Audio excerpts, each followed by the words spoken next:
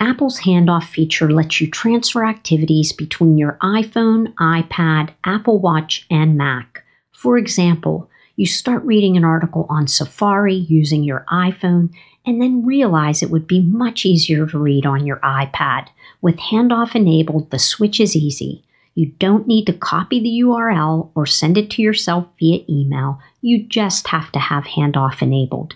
In this video, I'll walk you through the setup and requirements. If we haven't met, I'm Ellen from Ellen's Tips for iOS, where I help seniors master their iPhones and iPads. If you find value in this video, hit the thumbs up, subscribe to the channel, and turn on that notification bell so you never miss when a new video is posted. Let's get started. Handoff activities use Bluetooth LE and transfer them using Wi-Fi. You'll need an iPhone 5 or newer, iPad 4 or newer, and any Apple Watch. They all need to be logged into the same iCloud account using the same Apple ID and connected to the same Wi-Fi network. Because it uses Bluetooth, it works within a close proximity. The Handoff feature works with Safari, Maps, Mail, Reminders, Calendar, Contacts, Pages, Numbers, Keynote, and many third-party apps. It's enabled by default, but this is how to check it on your devices. Make sure that Handoff is enabled on your iPhone and iPad. You'll come into the Settings app on either device. You'll scroll and tap on General. Now you'll select AirPlay and Handoff, and then just make sure that Handoff is toggled on. To enable Handoff on your Apple Watch, you can come in to the Watch app.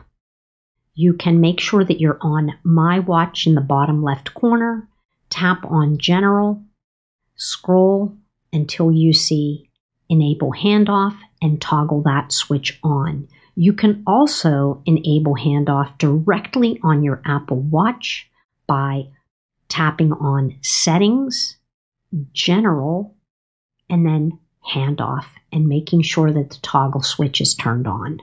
Now let's get to the fun stuff. How to use Handoff on your iPhone, iPad, or even your Mac. So let's say I start an email over on my iPhone. Well, as you can see immediately on my iPad in the bottom right corner, you'll see the mail icon, and in the upper right corner of that icon is my iPhone.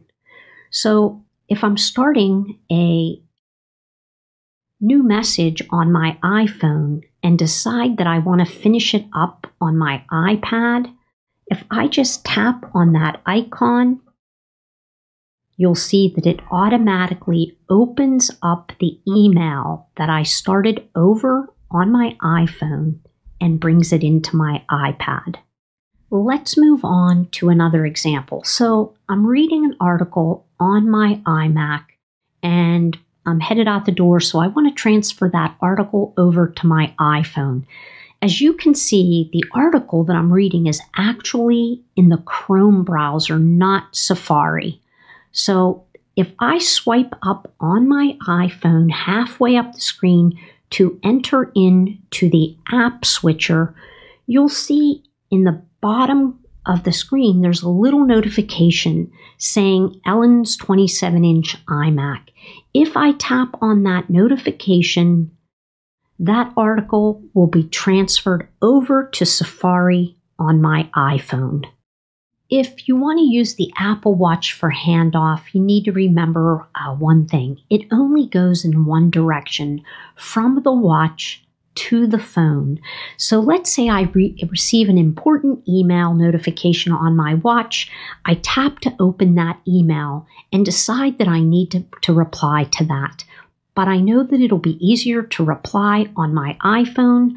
Swipe halfway up the screen, and when you do, a notification will pop up saying Mail from Ellen's Apple Watch. I'll tap that to open it, and it'll immediately take me into that email where I can respond to that email quickly from the iPhone.